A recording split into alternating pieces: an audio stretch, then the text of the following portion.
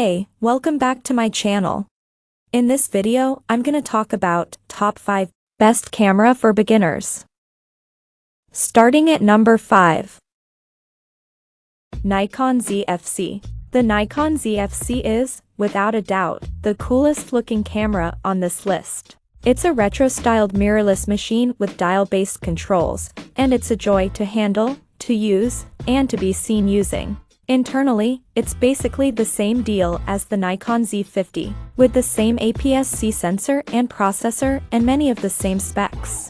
A few extra features like a built-in flash have been shaved off, and it is more expensive than the Z50. So if you don't care about aesthetics, then Nikon's other DX format camera is the smarter choice. But if you're the sort of person who can't resist the siren song of the best retro cameras, opens a new tab. The Nikon ZFC will be right up your alley.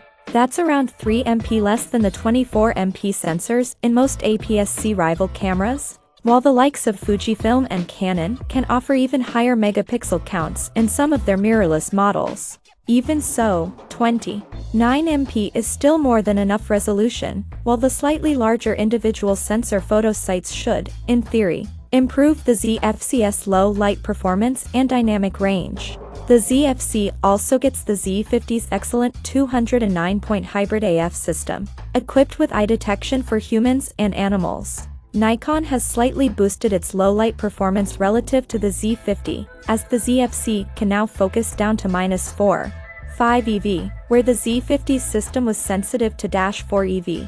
Both cameras share the same, highly respectable 11 frames per second max continuous shooting speed, along with identical 4K video recording capabilities.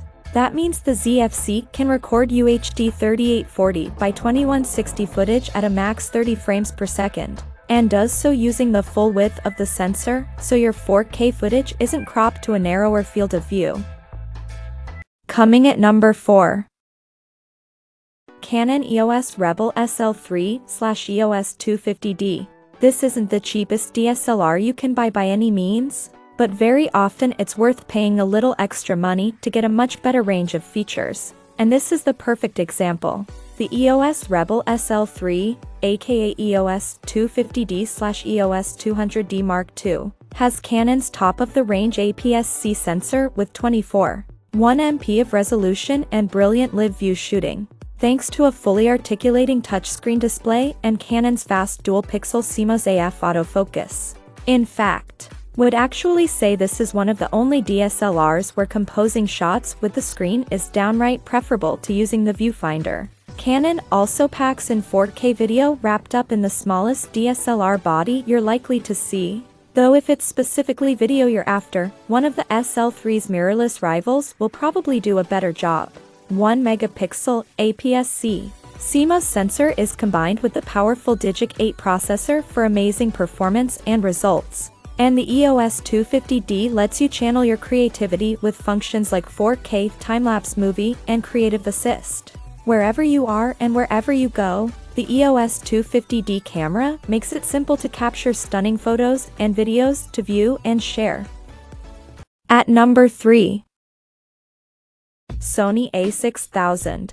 Although it's now 6 years old, the a6000 is still one of Sony's best entry-level cameras, especially as it can often be had with some decent discounts. It significantly undercuts the newer a6100, a6400 and a6600 models on price, while being pretty much in the same ballpark for stills photography.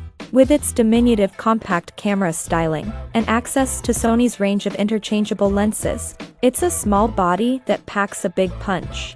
Resolution from the 24.3 MP image sensor is very good, though the one for 40K resolution of the electronic viewfinder is a little weak by today's standards, and the 921K tilting screen feels quite cramped too.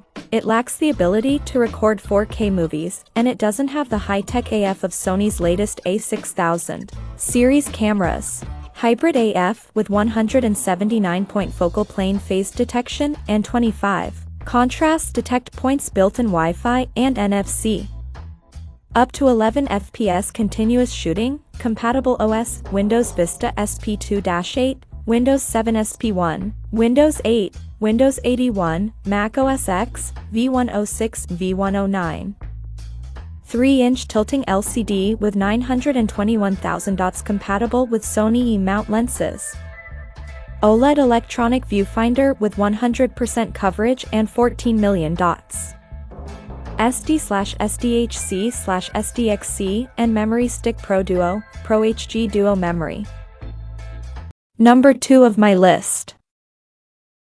Nikon Z50. Despite its small size, the Nikon Z50 has a good grip and good external controls, and the retracting 16-50 kit lens is remarkable not just for its pancake lens dimensions, but for its overall performance. Key selling points include 4K video, 11 frames per second burst shooting, and the fact that its Z-mount is identical to that on the larger cameras, so you can use dedicated Nikkor Z-DX lenses, full-frame Nikkor Z lenses, and regular Nikon DSLR lenses via the FTZ adapter. Best of all, the Z50 is terrific value, especially when bought as a twin-lens kit. However, long after its launch it still only has 3 native DX format lenses, so that's a disappointment. It means you're stuck with using older DSLR lenses via Nikon's FTZ adapter for now, or bigger and more expensive full-frame Nikkor Z lenses, which are limited for wide-angle photography because of the smaller sensor's crop factor. Compact, lightweight and durably constructed mirrorless camera. Built-in Wi-Fi and Bluetooth for simple pairing to a smartphone. Selfie, flip-down touch LCD screen, great for self-portraits and blogging. Compatible with Nikkor Z lenses. Also compatible with F-mount Nikkor lenses using the FTZ mount adapter, sold separately. And number 1. Olympus OMD EM10 Mark IV. With a new 20MP sensor, incrementally improved in-body image stabilization, and a new flip-down and tiltable monitor, the Olympus OMD EM10 Mark IV has plenty to shout about. Retaining the 4K video and attractive styling that made the Mark III so attractive to consumers, the Mark IV is a great choice for anyone looking for an entry-level camera that can do pretty much everything.